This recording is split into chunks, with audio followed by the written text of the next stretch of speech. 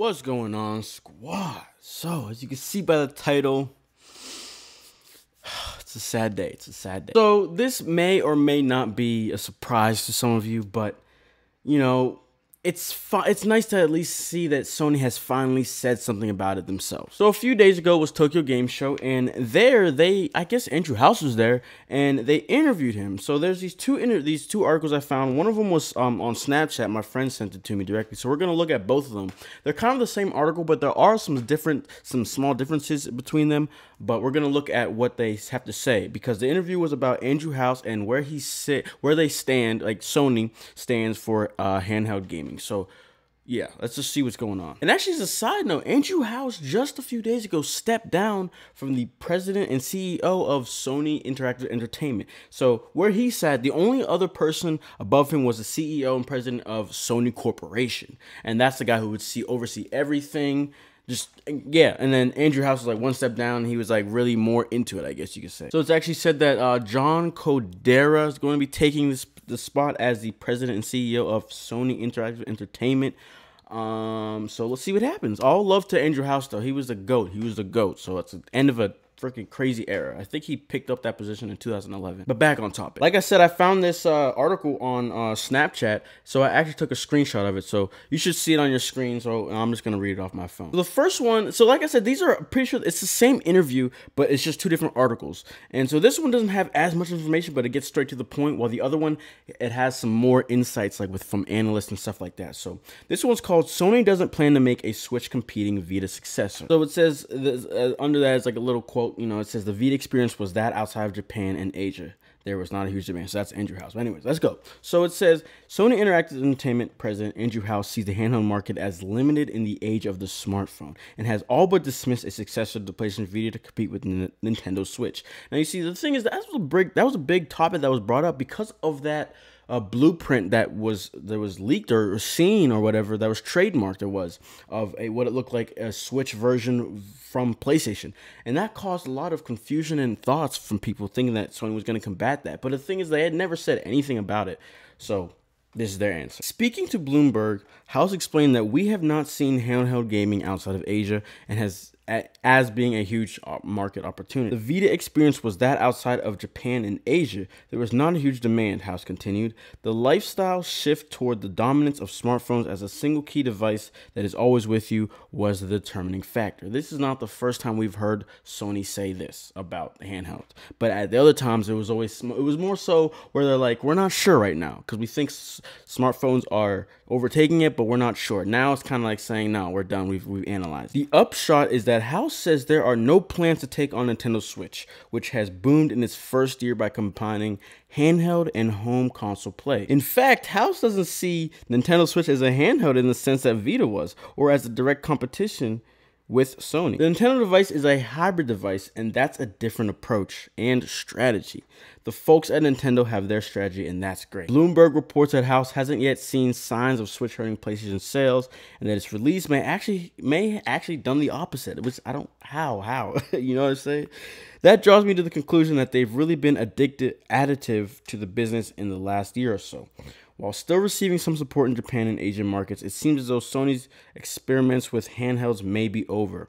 As House puts it, we remain focused around a highly connected gaming experience and also coupled with having a great range of other entertainment experiences so you can reach multiple people on the big screen in the household. Yikes. Yikes. Yikes. Let's go ahead and take a look at the OG post, which is on Bloomberg's website, and let's see what they have to say about it. So this one is called "PlayStation Boss Sees Limited Potential for Handheld Gaming." So I might skip the parts that kind of are repeated so we can save some time. So it says Sony Corp's gaming chief Andrew House sees limited global potential for handheld gaming in the age of smartphones, saying that the company doesn't have any concrete plans to take on Nintendo company's Switch. The Nintendo device is a hybrid device, and that's a different approach and strategy, House said in an interview at last week's Tokyo Game Show. We have not seen that as being a huge market opportunity, he says, referring to handheld gaming outside of Japan and Asia where Sony still sells a Vita portable device. Sony's focus for now is to deliver more products and services for the living room, okay, including virtual reality and non-gaming entertainment entertainment such as TV shows and music, with the PlayStation 4 console serving as a key digital entertainment hub. Although Sony has been selling portable gaming machines for more than a decade, they haven't caught on, and no updates for the Vita were announced at the show. Since taking the helm in 2012, Chief Executive Officer Kazuo Hirai, I think that's how you say it, has pushed the Tokyo-based company to be more focused on fewer products. Yikes, man. Some game developers have been anticipating a new Vita device, the latest iteration of the PlayStation PSP handheld gaming machine that was introduced in 2004. While the PSP has sold well, shipments of portable machines have steadily been declining, according to data from Sony and VG Charts. VG Charts, hey, the GOAT. Developers who create games for PS4 and Vita will stop working on Vita. Without an update, said Hideki Yasuda, an analyst at Ace Research Institute. Then they'll develop for the PS4 and Switch. I don't know about that. Konami Holdings Corporation, Square Enix Holdings, and other large publishers prefer to create games for multiple platforms so they have a larger potential market of buyers, regardless of whether they own the PlayStation, Microsoft's Xbox, or personal computers. See, that's a very, very apparent thing for at least Square Enix. They you know, the what's it called? World of Final Fantasy still released on Vita in 2016. You know what I'm saying? That's like a AAA game on the Vita. So the same thing with they didn't say what's the name? Koei Tecmo as well. They're also still just pumping out Vita games. I don't know what happened. My camera just stopped recording.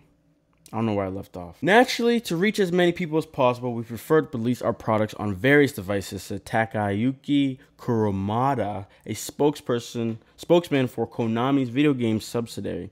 Games are becoming multifaceted, I don't know how to say that, and being played in various ways at various places. House is essentially betting that smartphones are well on their way to becoming the main portable gaming platform for most people. Sadly, with these gacha games, that is becoming so true. Like, a few years ago, I wasn't believing that, but now with these games like Dokkan Battle, Treasure Cruise, Digimon Lynx is coming to the US, damn, it's really true. I was honestly in disbelief, but now that I think about it, it's true, man. That's why Sony last year established its own studio to create mobile games. The unit, called ForwardWorks, is doing fantastic, House says. We'll talk about that, ForwardWorks specifically, in a little bit. With the Switch, which debuted in March, Nintendo is betting that there's going to be a robust market for a hybrid console portable gadget that lets people play their games in their living room or on the go. So far, it's been a success, with sales on track with the Kyoto-based company's forecast and helping to add about $21 billion to its market value this year. What? Sony shares are up 25% this year, while Nintendo has surged 64%. The Topix index has climbed 10%. I don't know what that last line means, but 64% for Nintendo, all because of this thing. It's kind of in the corner. I don't want to grab my Switch because it'll just mess up the video. Still, the verdict is out on whether the Switch will become a mainstream device. Kazu Ishiharu, oh my god, the head of Pokemon Company and one of Nintendo's closest partners, said in a recent interview that the device, although an important platform, still has to prove that it can last, and that's a fact. That is a fact. So far, though, House says he hasn't seen any signs of the Switch having an impact on Sony's sales of content or hardware. That's very true, though, because Switch is not a main system that you own. You have to have Switch plus something else. That's just how it is. So that's basically the majority of that article, that one. So from all that we just, read, there's a few things that I've written down and taken some notes on that I want to talk about. So first things first is the idea of smartphones, okay? Sony has been saying this is an issue for the longest time, okay? Since like 2014, once the Vita kind of bombed, they were just blaming it on smartphones. But at that time, I don't think it was as big of a deal because the 3DS was still freaking booming, while it still is. The 3DS is the closest selling hardware, gaming hardware to the PS4 right now. I'm pretty sure. I mean, I guess it was out earlier, but still, if the market is that dead, you know what I'm saying? Obviously, Nintendo's doing something right. I just think that it's not the fact that Nintendo can still profit off of it so much, it's not completely dead. It's just the idea of having a different approach, just like what Nintendo did. They thought, how can we still make it boom? Even though the 3DS is still doing pretty good, but how can we make it our own and make it shine even more? portable and home console. You know what I'm saying? They just got to think of something outside the box. I think the downfall, this is my last point on this one. The downfall was the idea of just trying to make it the most powerful gaming handheld device. Even though a lot of us want that, but it's not enough to sell. You know what I'm saying? It's not enough to sell. Forward works, guys. Forward works is a potential curse. Now, it's not that big of a deal, but the thing is, they're gonna start taking some things, some IPs that they maybe don't want to make a full-on game for, and just throw them over to Forward Works, and they're gonna make a mobile game. Now I know that the H Brent, he's no, because I've been aware of this Forward Works, but I feel like Forward Works has never been in the limelight like it was in this article, because I felt like it was real low key that they made that studio, but because I guess it's not that big of a deal, and I haven't really seen much from them, but. I seen what is it? Wild Arms. I seen Wild Arms. It was, people were speculating that this game was gonna get remade or re-brought up, whatever, come back to life after being dead for so long. But then it was kind of a kick in the balls when we saw that Forward Works was making a game for it, aka it was gonna be a mobile game. So I'm just saying, nothing wrong with it, but I'm just saying it could potentially, curse if you're waiting for something to happen and all of a sudden it gets turned to a mobile game. Something like Puppeteer. I feel like there's a lot of diehard fans for that game, but it's not very popular at all. They could easily make a Forward Works or a mobile game out of it. So just keep that in mind. I guess the last thing that I want to just expand on is the idea that, think about it, guys, Sony definitely does have a lot of stuff going on. A lot of positive stuff going on for them right now. So I can see where they're coming from. Just like how they said, the main president of Sony Corporation, he says they don't want to have so many products, have as many products. If you think about it, they got the PS3, they got the Vita, they got PlayStation VR, they got PlayStation View, they got PlayStation Now. Think about all of this, dude. Think about all of this. And PlayStation VR is getting a new version, not like a new version, just like I don't think it's gonna be a big step. I'm not sure, because it got announced for Japan and Asia, and I think that's why we don't have too much information now, because it will be getting announced in the US soon, but it just hasn't yet. But the fact that it sold so well, it came out so late into the whole VR game, and it's still the best selling thing. Think about that. That's such a good opportunity to expand on and make so much money from that.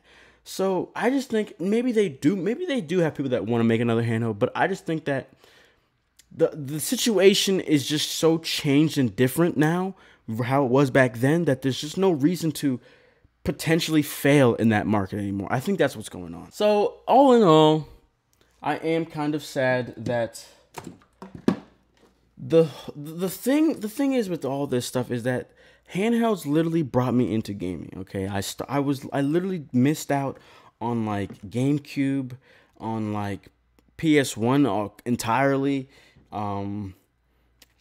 PS3. Honestly, I missed out on all these things back in the day because I was such a handheld gamer.